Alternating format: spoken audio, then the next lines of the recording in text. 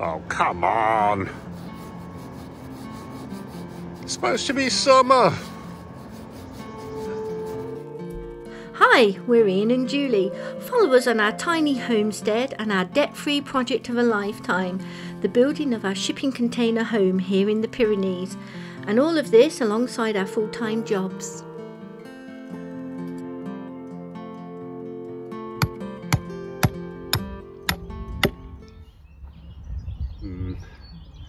Oh God, he's disappeared. I need a long ball. Well, I had been doing my garage annex, but then Julie came back from the shop with a load of plants.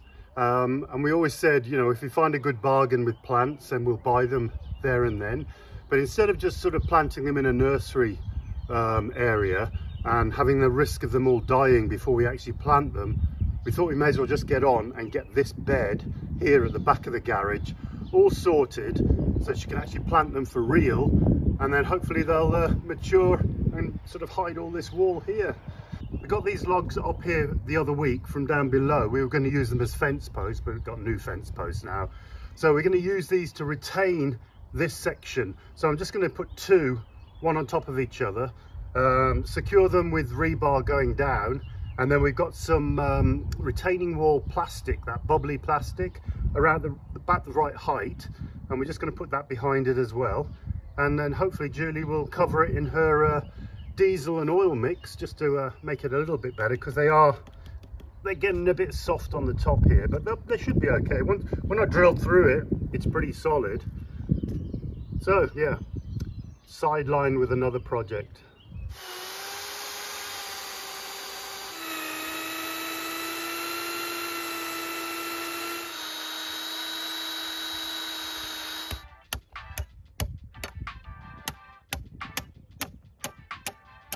That went in better. No rocks.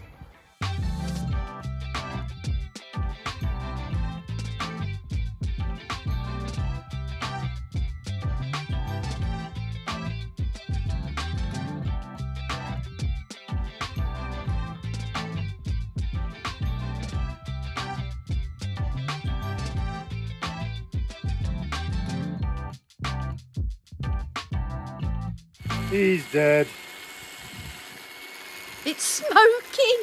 Holy crap. Oh wow, that it's not just the wood smoking now, it's actually germ. Yeah.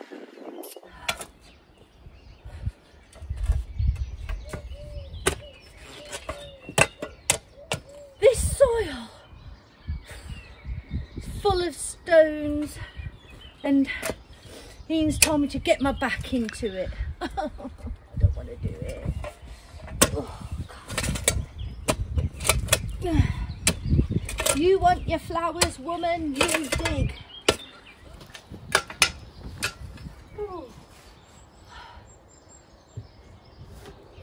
Oh, that's good digging. Precision.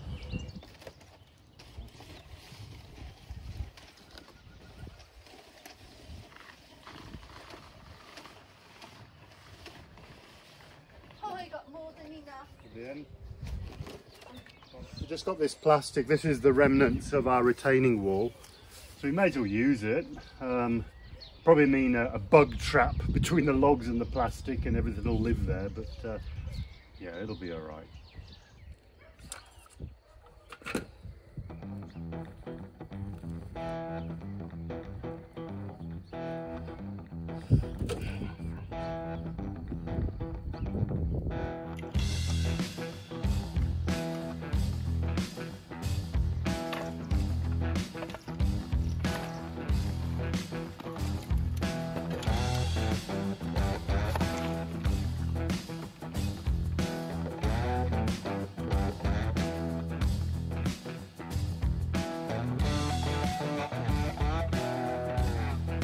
Julie's going a little bit crazy. Oh. This is the stone pile that she has got rid of just in place of these plants. So she's on her 5th hole, and yeah, there's quite a few rocks and stones. I'm trying to keep my calm.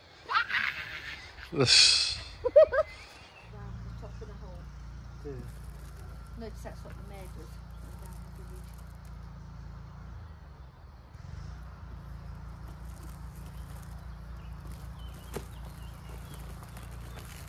It just covered the whole. The final few plants. We're getting there. We got the green membrane down. Put some staples. We'll get some stones around the base of these plants, and then I've just tacked some little staples in just to keep it all from blowing away. And this was definitely not on the agenda this morning when we had breakfast. It was me going to the local shop, seeing these and thinking, oh, I've got to have them. So yeah, totally sidetracked today, but it's a good project.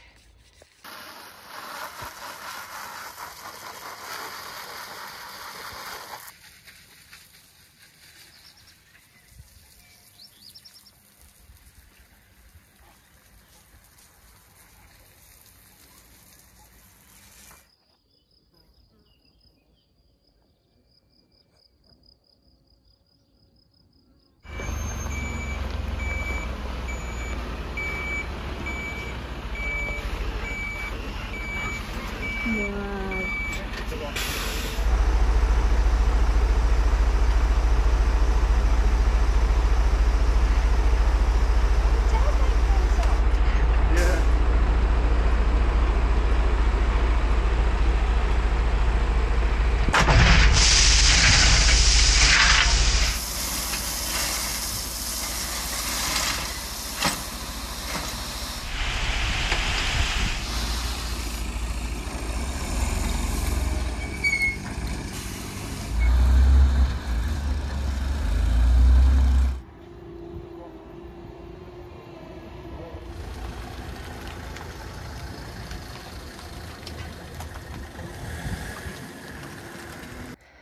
We've just got to the off-grid plot, so hopefully Ian's remembered all the instructions the guys showed him. There weren't too many. Lemon heavy though. It's supposed to only be 0.65 of a ton.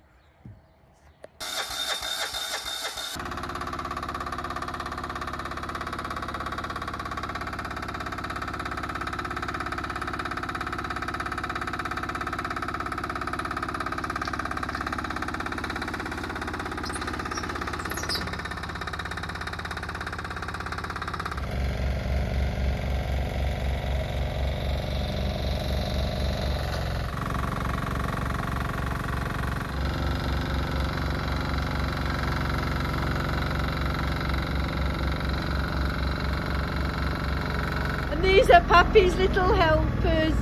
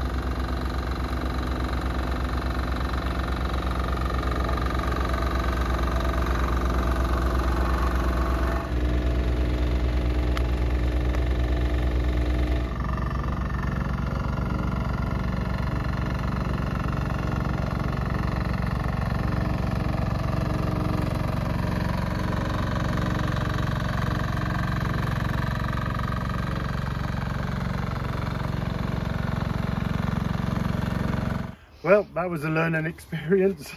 Absolutely zero steering. You just have to manhandle it when you got a little bit of momentum.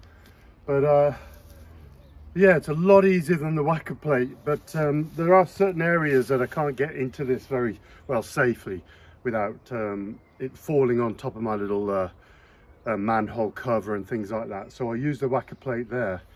But yeah, another project we weren't planning. I mentioned earlier the gravel. Well, previously we were told that delivery for gravel was in the region of 400 to 700 euros. We were shocked by that and couldn't really believe it, but anyway, we did, and because of that we would rent out the tipper truck, and Julie would do 12 to 14 trips to the quarry, come back, and then we'd dump it and then we'd move it about. Or smaller amounts, you've seen us shoveling out tons of gravel out of the back of our trailer. Well, I thought, oh come on, there must be a way of doing it. So I was trying to contact local tipper truck drivers and things like this, and we contacted one who used to live in our village, and he said to us, well, why don't you just ask the quarry, because all they do is contract me to do it. We went, oh come on. So we went to the quarry, and it works out around €6 a ton delivery. Their trucks are 13 ton, that pile over there is 13 ton, so it came to about 95 euros to deliver 13 ton. Now the cost of that tipper truck that we rent out, the actual vehicle rental, the diesel, and all the washing tokens, because you have to hand them back clean, comes to around 100 euros. So all of this time, we could have just had a dump of gravel. And that's what we've done. And before that, we've got this little, I call them always steamrollers. It's a compactor, vibrator roller compactor. I've done all of that concrete, so that's near enough flat. And now we're going to fill it all with that 020 over there tomorrow. So this is on a day rental, but they allow you to take it out around 5 o'clock. So I'm nipped up here for a couple of hours. It's a bit noisy now. Not that I can hear it, because it's bloody loud, that thing. So we're going to head back for tea, let the neighbours have a bit of peace and quiet, but we'll be back here first thing in the morning, carry on compacting that concrete for about an hour, and then start shifting that 020 with the skid steer and get all of that nice and level and sort of clean and tidy, ready for the summer.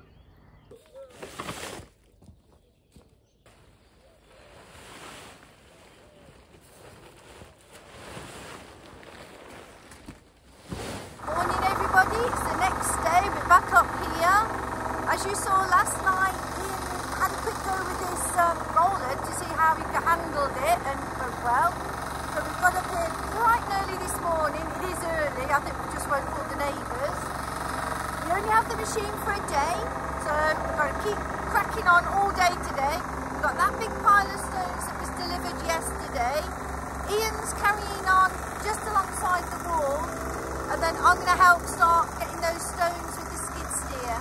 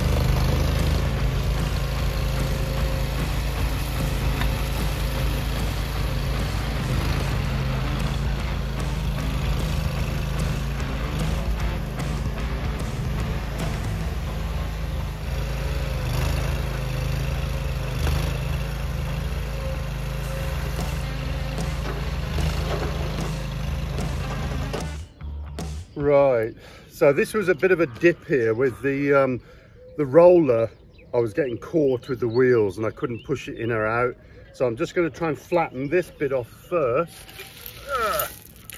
See how I go. There's always a bit of manual stuff, isn't there? But flatten it off as best I can and get the roller back down in a minute. And these boulders are a bit big as well. They weren't really crushing in where this stuff now will sort of fill in the gaps, and hopefully it'll all just form one platform. We want it to merge into this grass down here a little bit.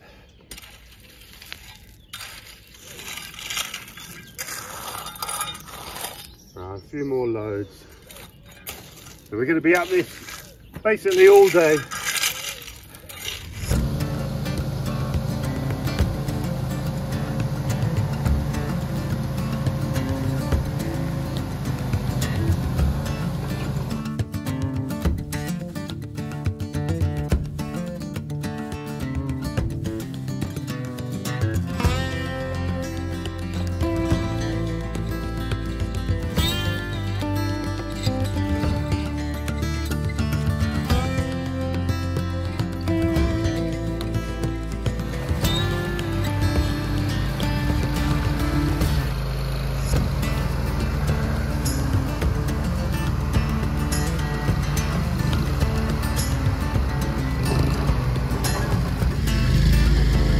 This is the height difference we have to make. We're trying to get as high as we can to the top of the perforated plastic. Our little pile's diminishing. They're getting there. Oh, just a quick break, because although in the winter this is perfect, in the summer this fan here just blows all the cooling air straight onto your legs, so it's roasting after a while. So it's best just to give it a cool down, plus the leg, especially wearing black trousers. And I thought, well, it was 2 degrees this morning with frost on the car, and now it's red hot, absolutely burning. So all the water is melting off the roof, and that's what we can hear going into our freshwater tank down below. Right, we'll have a quick drink and then finish off. We got through this pretty quickly, really. I was actually thinking about getting another 13 ton, but we're not. We're going to rest up after this lot and get this compacted down so it all looks nice, neat and tidy and is usable. I think if we get another load, then we might be overwhelmed with it, and we don't really need it yet. So we'll do that once we've got the pathways all concreted and curbed. I've just come in just to check on the EcoFlows to see whether they're charged. Or what power actually we were making off the sun, and 0 power because they're both 100%, and it's just 9:30. Yeah, it's ridiculous. That solar tracker works absolutely flawlessly, and we'd be waiting till probably about 1 o'clock this afternoon before this was 100% charged. So now we can have the lights on and not worry. And coffee! And coffee. That's the next thing.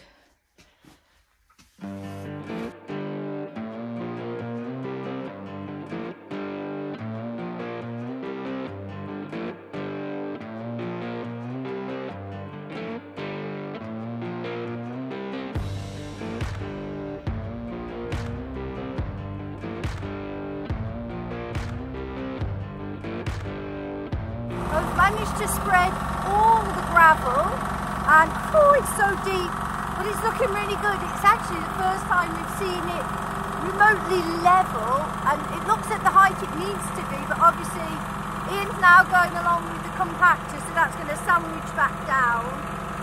So yeah, it's looking really neat. I'm happy, it looks good. One thing, Ian seems to have really got the hang of that skid steer, and that skid steer has been a complete godsend. We were just saying a few minutes ago off camera, prior to that skid steer we were doing everything shoveling by hand, and that is such an arduous job. 800 to a ton maximum at a time, because that's all I can bring on my trailer. So this has really sped up the process.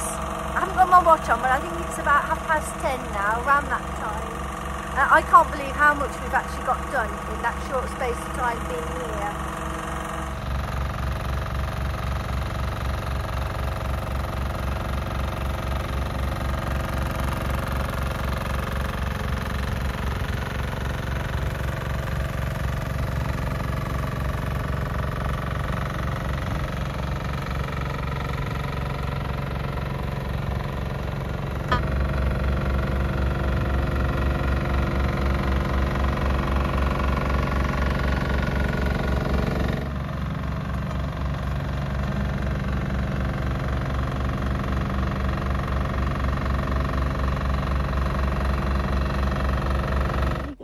This has a water tank that basically just runs, I don't know whether you can see it, runs water down onto the rollers, and it's just run out. But that's basically to try and combine it all and make it moist, as the guy in the rental place said.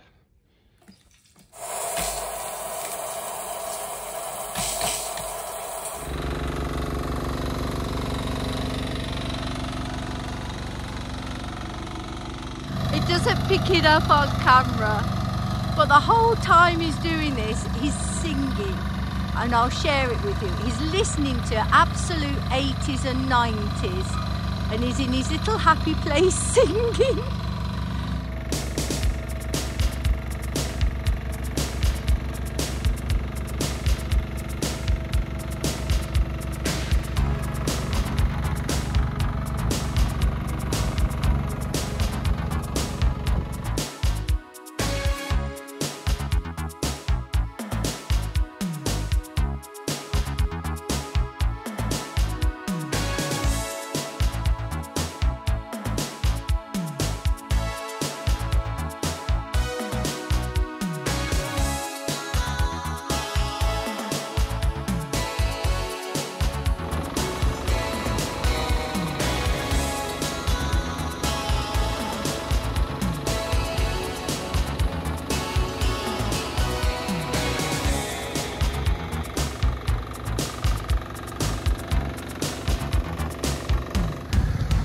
Just like that, take it back.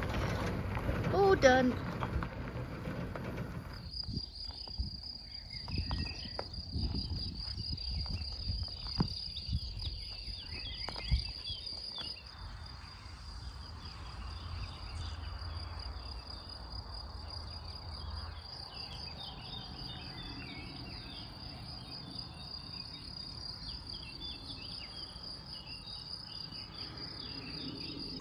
Well, two projects we weren't expecting to do today.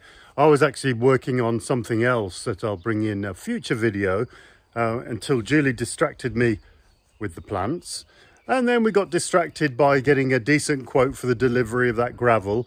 So I thought, oh, stuff it, we may as well just get it done, and then it's all neat and tidy. So pretty pleased. So the back of the garage is all neat and tidy, and the front driveway is all covered up now. All that horrible concrete stuff from my son's house is all covered up. It looks so smart now. I mean, yeah, we've been looking at that and putting off actually going and hiring a tipper truck just for the sheer effort of having to do that.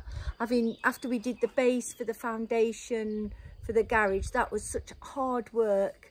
And yeah, we're so pleased we managed to get a good price for that, because that's... And we know now, in the future, we'll need another 13 tonne, and we can just get it dumped. And that little skid steer just zips around. And yeah, it took us probably 2 hours to do the whole job, which if we'd have had the tipper truck, that'd have been a day and a half at least. Just getting the gravel. And Ian's so confident now on that little skid steer. He's brilliant. We love it. Anyway, so we will see you in the next video. Next week. Cheeky thumbs up, as Julie always says, and we will see you hopefully back in the sun. Yes. On another project. Catch you next week. Have a good week, everyone.